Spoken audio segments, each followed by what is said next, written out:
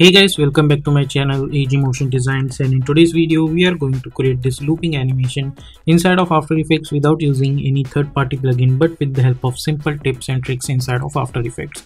And if you want to learn more about logo animation and other stuff and motion graphics, then don't forget to check out my Udemy courses.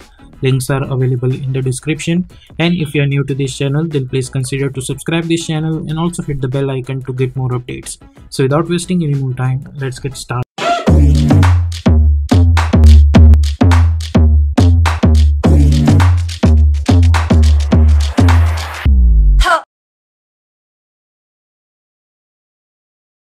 So here we are in Adobe After Effects. Let's create a new composition. We are going to call it as main animation.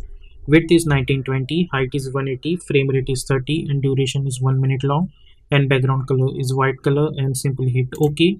Then go to choose grid and guide option and simply hit on title selection. Now I'm going to select my ellipse tool and I'm going to delete this fill. I don't need any fill. And for the stroke, I'm going to choose black color for the stroke. And stroke width I'm going to choose 20, and by holding shift I'm going to create one simple stroke like this. Now select this and press Ctrl Alt Home to align that anchor point to the center. Go to the align tab, align it horizontally and then align it vertically. Go to the ellipse path, not ellipse path but stroke, and instead of line cap butt cap I'm going to choose round cap, and go to the add menu and choose trim path.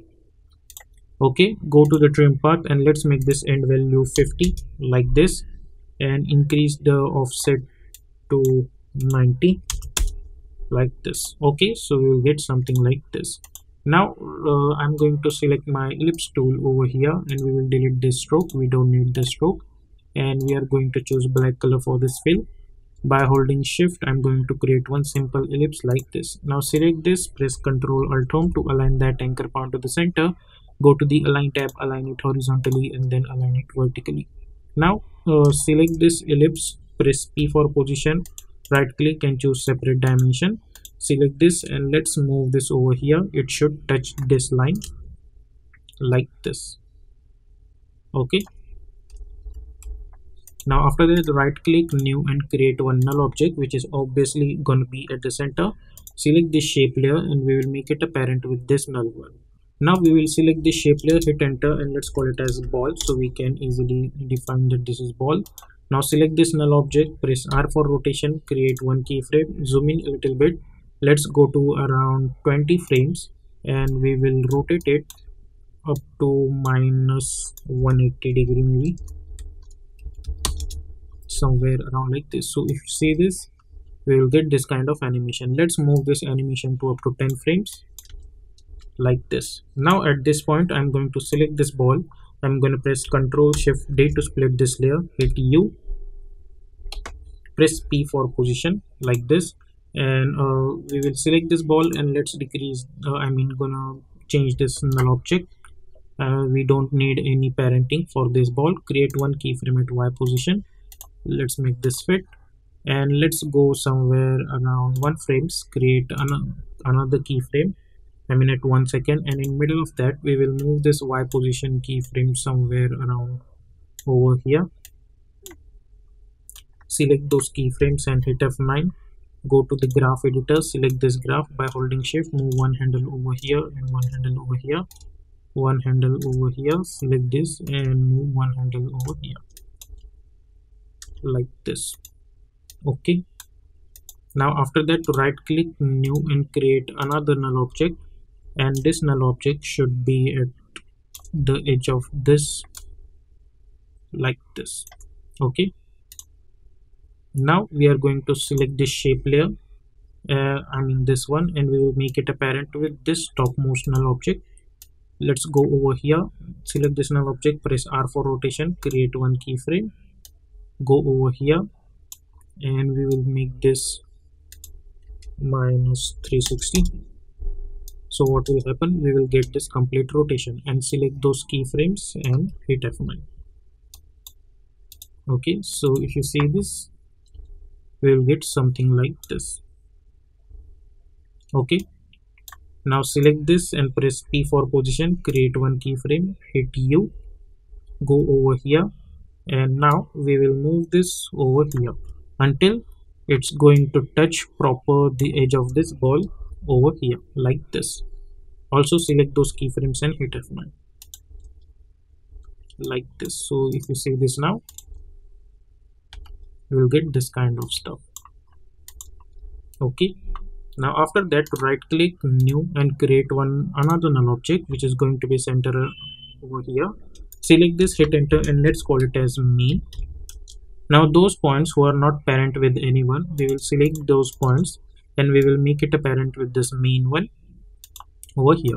Now press Ctrl R for rotation, I mean not rotation but ruler, and we will bring one line over here like this.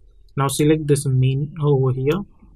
At this point I'm going to press P, create one keyframe, go to around 1 second over here, and we will bring somewhere around over here like this. Select those keyframes and hit F9. So if you see, we'll get this kind of animation.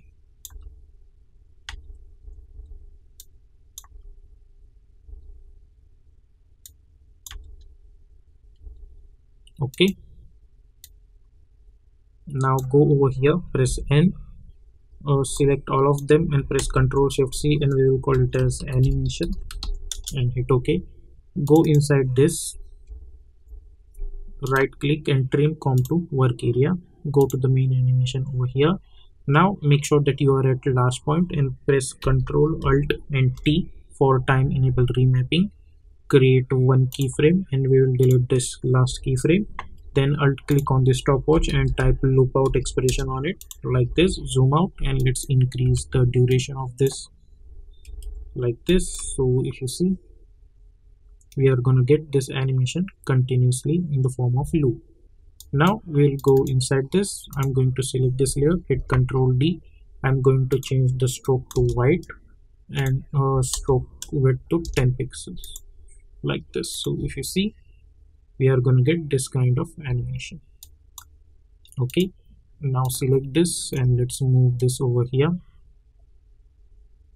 Hit Ctrl D, press S, unlink this and let's make this -100 and let's move this over here. Select both the layers, hit Ctrl D, bring them at the top and simply move them over here.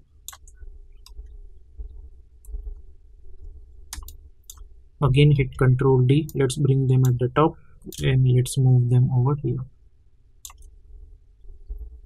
Okay, select all of them and let's try to adjust them like this.